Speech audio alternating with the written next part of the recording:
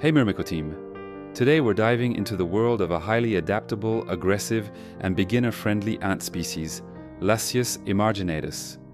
This thermophilic species is a true powerhouse in the ant world, capable of dominating other colonies and forming impressive foraging trails. But how do you successfully keep them in captivity? Let's find out. Lasius Emarginatus is a medium-sized ant, with workers measuring between 2.4 and 3.9 millimeters, while the queen can reach up to 9 millimeters. Unlike some more discreet species, this one thrives in warm, dry, urban environments. You'll often find them nesting in cracks in buildings, under stones and walls, or even along sidewalks. Their nesting behavior is particularly interesting because they can establish satellite nests, a phenomenon known as polydomy. This allows a single colony to spread across multiple locations, optimizing their expansion. When it comes to colony size, they don't hold back. A mature colony can grow to tens of thousands of workers. This translates into highly aggressive and territorial behavior. These ants will fiercely defend their territory and don't hesitate to attack other colonies. When foraging, they form long, organized trails, which are truly fascinating to observe in captivity. Now let's talk about food. Lasius Emarginatus is an omnivore, but it has a strong preference for sugary liquids, especially honeydew from aphids. In captivity, you'll need to provide plenty of sugar-rich foods, such as pseudo-honeydew, diluted honey, fruit, or beetle jelly. However, they also require protein. Freshly killed insects are essential for the colony's growth. And one crucial detail: young colonies are prone to drowning, so always provide liquids on cotton or in specialized feeders.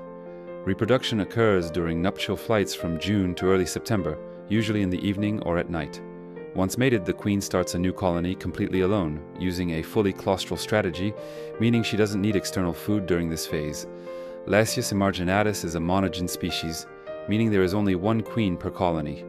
Their biological cycle follows an endogenous heterodynamic rhythm, meaning they require diapause during the winter.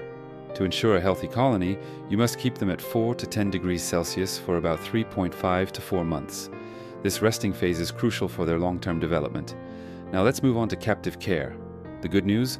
Lasius Emarginatus is easy to keep, making it a great choice for beginners. They tolerate minor mistakes as long as some key conditions are met. The ideal temperature range is 20 to 26 degrees Celsius, and the nest humidity should be maintained between 20 and 45%. Unlike some species that tend to chew through materials, a standard unreinforced setup is sufficient, making the installation process much simpler.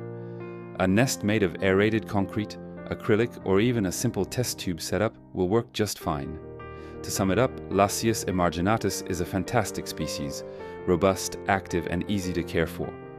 Their territorial behavior and organization make them a fascinating species to observe, and keeping them is relatively straightforward as long as you provide proper diapause and a well-balanced diet. If you're looking for an energetic, fast-growing species that's perfect for beginners, this is an excellent choice. So let me know in the comments, have you ever spotted this species in the wild, or are you already keeping a colony? Feel free to share your experience. And of course, if you enjoyed this video, don't forget to like, subscribe, and I'll see you soon for another myrmecological adventure.